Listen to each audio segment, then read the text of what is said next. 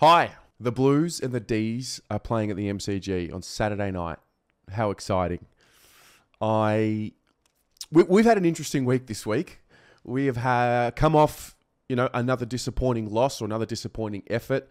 But for the fourth quarter against the Lions, I'm not sure how much any of you take out of that. But a disappointing finish followed by the 2-week suspension of the captain, Patrick Cripps.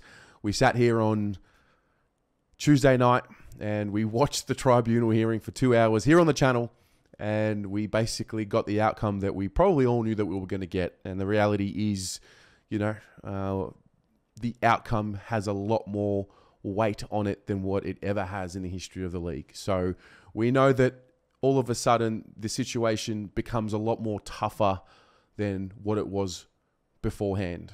We know that we're going to be missing 3 of our top liners in the midfield, and really the 3 best contested midfielders that we have in the side in George Hewitt, Paddy Cripps, and Matt Kennedy. And so all of a sudden there's the doomsday scenario, and there's a lot of emotion that's spilt out, I thought, over the result last week and really over the last fortnight, because over the last 2 games, there's been a clear drop in intensity, in energy, in that spark. And it's so difficult. Again, I always reference being on this side, being the spectator and the fan, because we don't really know what goes on the inside. There are so many variables that make up an organization, let alone a sporting club. There are human beings that are actually running these organizations, and every human being has their flaw. When you have a list of 40 plus, and you have all the administration, and you have everyone, there are so many different elements to getting it right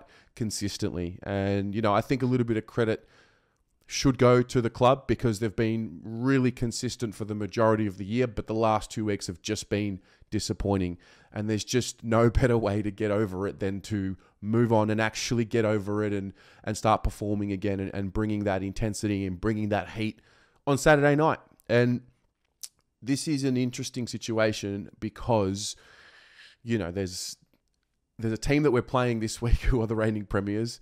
This is a team that, even with our strongest side, I think most, if not all of us, still probably predicted this to be a loss at the start of the year when we all did our season predictions. I know that I did, but that doesn't mean just because we predicted it that, the miraculous can't happen. For me, what I'm looking at in this match, I'm trying my best not to get caught up in the fear of missing finals, because the season hasn't finished yet. We've won 12 games. It's in our hands. We're not in a situation that we have been last year and the year before, where we were just hoping that certain teams would lose and that would get us in. In this case, we have it in our hands. We are there. We are right there from taking that next step. And I know that for maybe some people, taking that next step was 11 or 12 wins. I know for me, 12 wins was my prediction and my hope for the season. So in that sense, I'm satisfied with that happening. However, I'm really big on, this is a journey to winning a premiership. That's what it's all about. This whole thing, this channel, to be honest with you, is a documentation of when the Carlton Football Club wins its next premiership. That's what it is all about. And I'm just really, obviously I'm wanting finals football. That's what we support for. That's what we barrack for. We want finals football because we know how important it is to get that experience into the group. So I'm approaching these 2 weeks as, they are an opportunity. This is what we want. This is what we wanted literally years ago. 2020, when we thought we should be playing finals. 2021, when we thought we should be playing finals. We wanted to get to this point in the year and be in the situation that we are right now.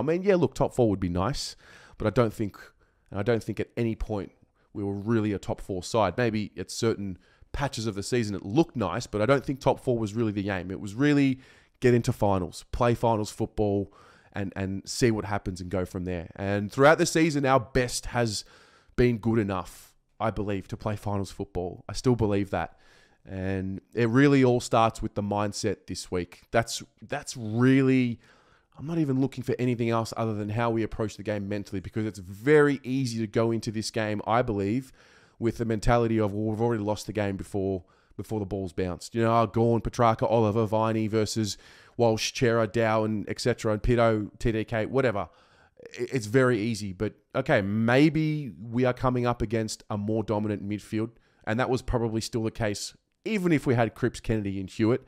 But that doesn't mean we can't control the way we attack them defensively, the way we tackle them, the way we hunt them. And in many respects, that might play into our hands, given we're not expected to win this game from the outside world.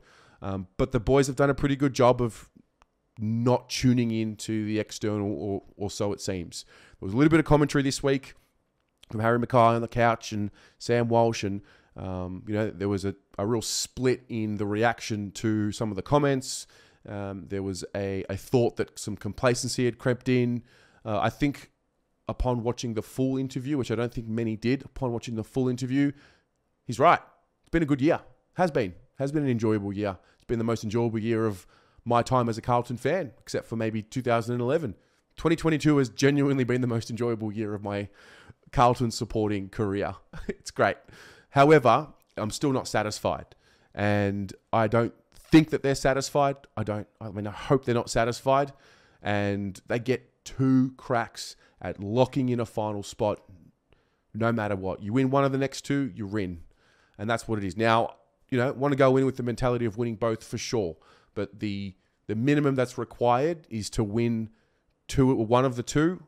And that is if you don't want to talk about what would happen if we lose both and the Doggies win one and lose one, etc. But yeah, look, this for me is a perfect opportunity to really see what is this system that we've been creating all year. We've had a preseason with a whole new coaching group.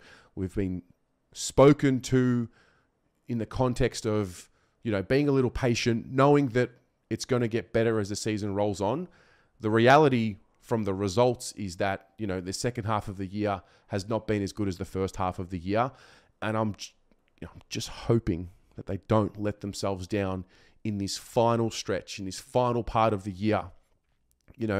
After what has been done, all the hard work that has been done up until this point, to just throw it all away. I think that's where the fear starts creeping in. But until it's actually been thrown away, it hasn't been thrown away. So I don't want to talk as if the season's over. The irony in saying the season's over, we're going to lose the next 2, the finals is dead. The irony in a supporter saying that and then expecting the team to never give up is not lost on me whatsoever. It's actually fascinating. The irony in a supporter losing their shit under the fear of missing out of finals, but expecting the boys to keep their cool under the fear of losing a game and getting to this real tight end of the season is not lost on me. So let's just remember that. It's just a massive game. It's a massive opportunity. We're back at the MCG after, 2 weeks away. I expect there to be a pretty solid crowd. And if you've thrown in the towel already, well, that's your prerogative. But, we've potentially got 2 more games left for the year. Hopefully there's more. But I'm living right in the moment. I'm taking literally every moment as it comes, because that's all you can. That's all you can do. I do get emotional and I do get worked up, especially over the last 2 weeks. But I think it's important to stick the course and let the result play out, the result of the season. Those who want to draw conclusions, go for it. That's how you support. We love you anyway. But this is just such an exciting time for us to be playing in relevant games. No more dead rubbers. It's round 22 and we're not playing in a dead rubber. This time last year and the year before, guys had gone off for surgery, and I think that mustn't be forgotten. So there's that. Now, from our point of view, from the injury front, we spoke about Cripps. He's going to be out. That's not an injury. That's just obviously a suspension. Jack Martin is going to be available to play. Oh, thank goodness. We need him to play. I was a little worried about last week. I thought it was another recurring, tear. And I just thought, okay, here we go again. He's going to miss. But lo and behold, he's played 3 quarters. Maybe that's a good sign. Get him into 4 quarters this week. He's definitely going to need to pick up the slack. We need him to provide us with something this week. He really needs to help lead the charge this week. Honey's going to be available next week. Stocker is available this week. Part of me really wants to see Stock in the side. I really do. But I don't think it's going to happen unless one of these halfback flankers moves up into the midfield potentially and you bring Stocker in to play on a Bailey Fritsch. I'm not sure. We know George Hewitt is out for the remainder of the home and away season. We know Dave Cunningham is back into running. I'm not sure if that even provides us with any hope that he's going to play. And we know that Zach Williams is still not going to be available, but he will be available next week. So in terms of this week, the big question is, obviously with Cripps out, with Hewitt already out, and with Kennedy already out from last week, what do we do? Is it Paddy Dow, Will Setterfield, and somebody else? My mind goes straight to Jack Silvani. That's just my view.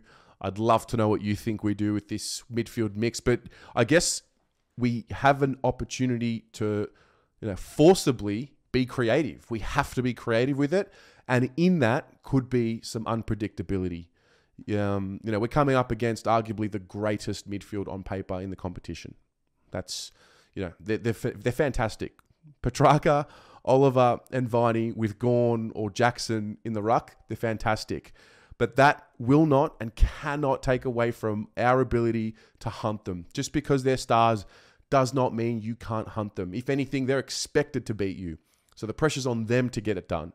And that's the mentality I want us to go in with. I want us to go in with this mentality of no fear. I want us to play with some dare, and I want us to play with an intensity that we have not seen all year. That's what I want to see from the group this week. And that's what it is. I'm excited to be back at the football. Such is life. Football was taken away for so many years. It's very easy to get complacent in what you have right now and forget about what you didn't have and forget about the times when it was gone. But it's here right now. I'm going to continue to enjoy this season. And, if we miss out on finals, we'll talk about it when it happens. I don't want to talk about it right now when we've got a fucking massive game against the D's on Saturday night. The captain's out. Got to get him to play final. Just want to see Cripps in the final. But I don't think you can play for one man. I don't think you can use that as motivation, because if you're playing for one man, I don't think that's the right mentality. You got to do it. You got to want to do it for yourself. The spotlight for me from our end: Harry Mackay, Jacob Wiedering, Charlie Curnow, Sam Doherty, Sam Walsh. These are the guys I look to lead it. It's going to take a team effort, but I'm going to be looking heavily at those guys because they are the club. The keys are there with a lot of them. They are the leaders of the club right now, and they're going to be there for many years. We've got many, many years of watching this group play. So it's not the be-all and end-all in this moment right now, but really, they can really stamp their authority in their careers and turn that page. And, it's going to be rocking at the MCG if we can find a way to get up. I'm hopeful more than what I am confident. I'm not living in La La Land. I know we're up against it, but I do want to see them. I do want to see them push the D's to the brink. They're not unbeatable. They've shown cracks all season. Every Melbourne supporter I speak to these days has already written them off. But the respect is there. They are the premiers, and they're a great side. So, what about you? What do you think? How are you feeling going into this game? How are you feeling going into the next 2 weeks? I can already smell and feel and hear the rhetoric around it's all about next week against the Pies, but we have to deal with that next week. The opportunity to tune ourselves up and get better and get back on track starts on Saturday night, and that's what it's all about for me. So, yeah, but for you, what is it? How are you feeling? Let us know in the comments. We'll see you on Saturday night, and go the Mighty Blues.